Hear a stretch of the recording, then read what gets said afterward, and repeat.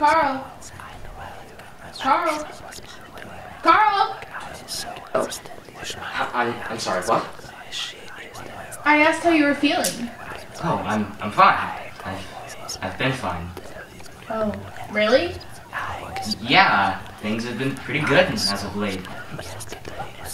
Is that why you're sweating? Patronize me. Patronize? Me? Never. I'm concerned. There's a difference.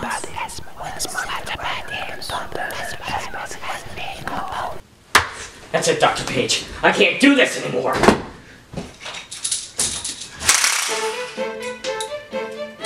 Now, Carl, let's talk about this.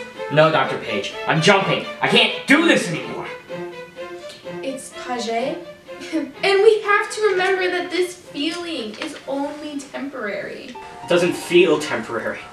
And how would you know anyway? You don't even know me. We've been working together for months now. I think I know you.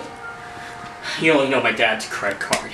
Well, your parents wouldn't be paying for this if they didn't care about you. They only care about having bad press. They want their deadbeat son to ruin the image of their company. And how does that make you feel? Angry. Okay, well, we can talk better when you're not on the edge of a building. Don't come near me or I'll swear that I'll jump! Okay, I'm not near you, but we have to remember that actions are final. And we don't want that, now do we?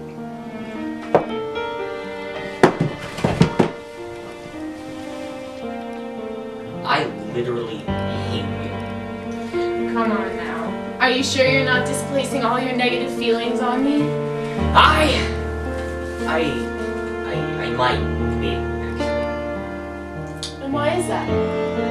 Because I'm furious at my girlfriend. Well, ex-girlfriend. Tell me why.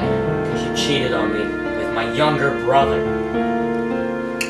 Oh, and how does that make... Not even she wants to be with a piece of trash like me. You say it's only temporary. I'd rather just end it now and get some peace. You know what? Fine.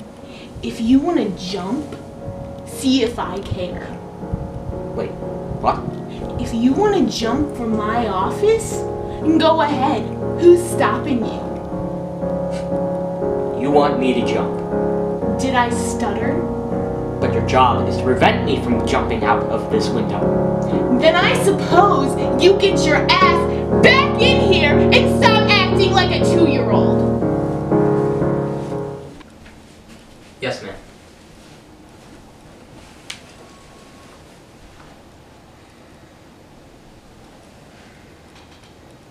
So, I'll see you next Tuesday?